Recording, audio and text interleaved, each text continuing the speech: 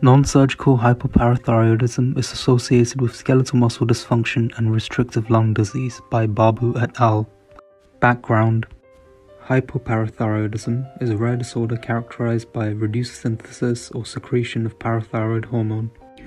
Systematic assessment of skeletal muscle function is lacking in patients with nonsurgical HP.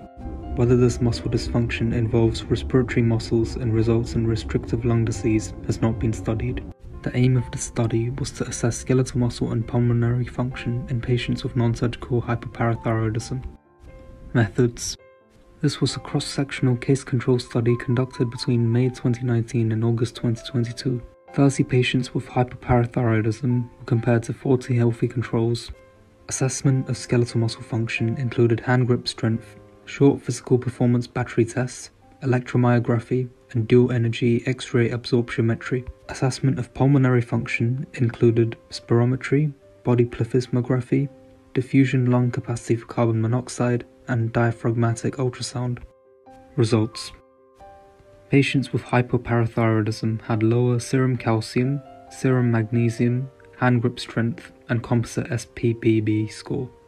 Electromyographic evidence of myopathy was seen in 23% of patients with hypoparathyroidism, but in none of the controls. The prevalence of respiratory lung disease was higher in the hypoparathyroidism cohort compared to that in the controls. Diaphragmatic excursion and thickness on deep inspiration were reduced in patients with hypoparathyroidism. Conclusion: myopathy and respiratory lung disease were observed in a considerable proportion of patients with hypoparathyroidism. Further studies are needed to find if skeletal muscle dysfunction leads to increased risk of fall, fracture, and respiratory infection. Scan here to read the full article.